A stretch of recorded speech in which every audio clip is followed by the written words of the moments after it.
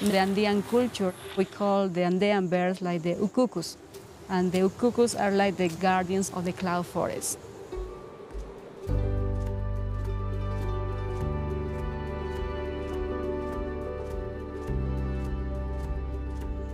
Cloud forest is in the mountains across the Andes, the beginning of the Amazon River basin.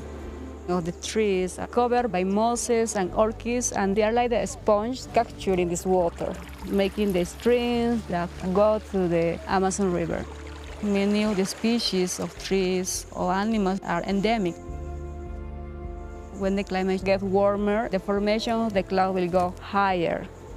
But the tree line is not moving up, because the grassland is more open, it's more sunlight, so the seeds and the trees are finding difficult to colonize new areas.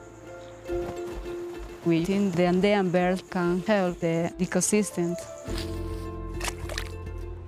Their diet is mainly plants, so they play a key role to disperse the seeds of up to 150 different species of trees. After the seeds pass through the bear's digestive system, the organic material can protect the seed and also help the seedlings to grow.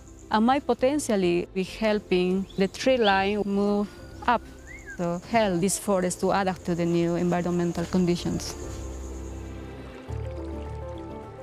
It's not easy to study the secret life of Andean bears. We have to always look for clues. We are using camera traps in order to know how the bears are using the different habitats. This is our first camera trap at 3,800 meters, 74 more to go. We are using these satellite collars with GPS.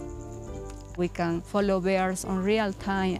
We've been finding they can move 8 kilometers per day. When you see them in the camera trap or when you see them in the forest, it's just amazing. Also, we prove that bears are living from the lowland forest to the highland, to the grassland areas.